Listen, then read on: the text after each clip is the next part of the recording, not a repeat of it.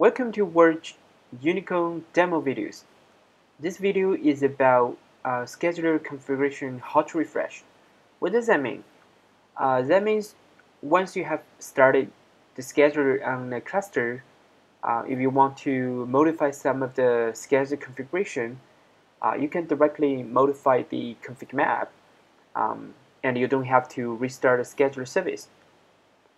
Before watching this video, I assume you have watched the demo we previously posted in our YouTube channel, um, introducing how to run YuniKorn on top of Kubernetes and how to configure the scheduler with configmap. If you haven't, please check out the Hello World video we posted in our YouTube channel. So let's first look at the environment.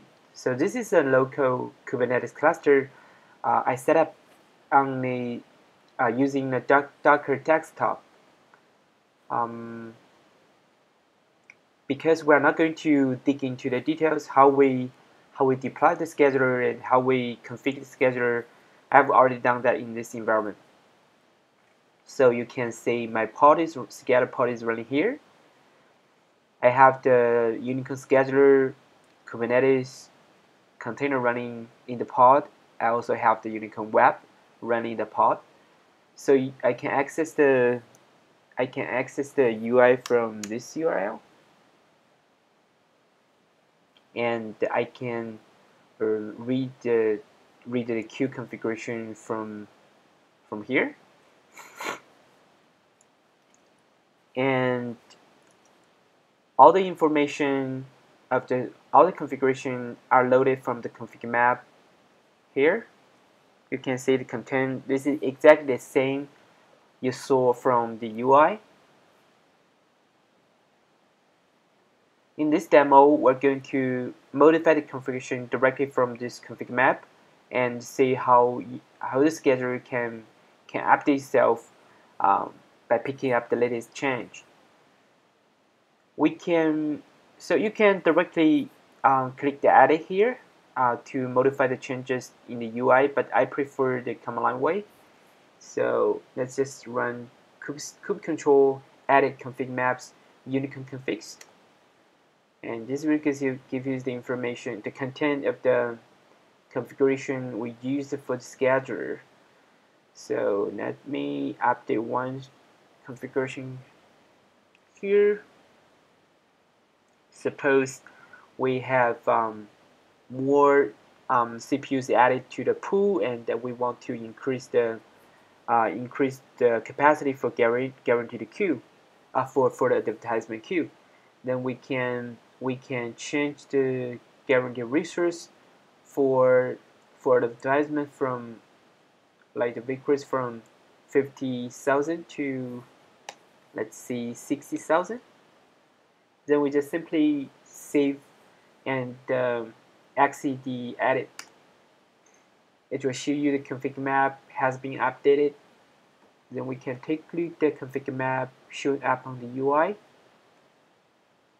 We can see this is the change we just made. So back to the YuniKorn UI.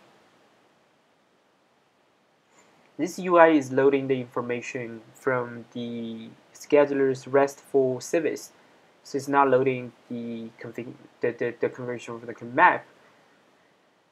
Well, we can check the advertisement queue. We have updated the config capacity.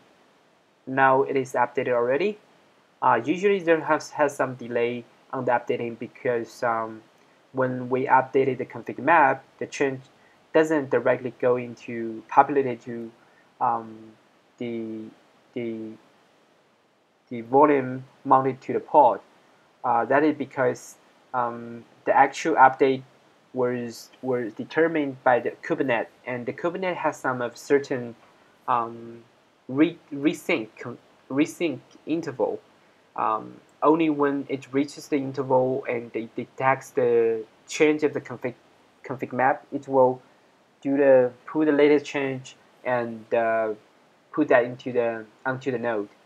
So we can see the conversion updated, and then we can try something more complex. for example, we can add a queue. Right now we have 3 queues, and what we can do here, let's say we have more cluster resource available, and we want to add a queue. Let's just do a copy paste from here, from sandbox queue, and we name is test. So the test queue has the same resource capacity as sandbox, but it is a new queue. Just to save. Again, let's take a look at the changes we made to config map here. We can see the test queues here. And let's see if we get information in the UI already. Not yet. So another way to check the configuration is using the RESTful service. So this is the URL to query the information about the queues. We can do the queries and it will return us the information. So right now we can say it is not updated yet. We only have 3 queues. We only have 3 queues here. So let's take a look. Okay, now we can see a new queue is added into the scheduler, and once we update it, refresh the scheduler UI again, we are able to see the new queue is added here. So the new applications can submit to this queue to take advantage of the new resources added to the cluster. Also, the hot refresh supports to remove some of the queues, to update any form of the configuration in the config map. Most of the configuration.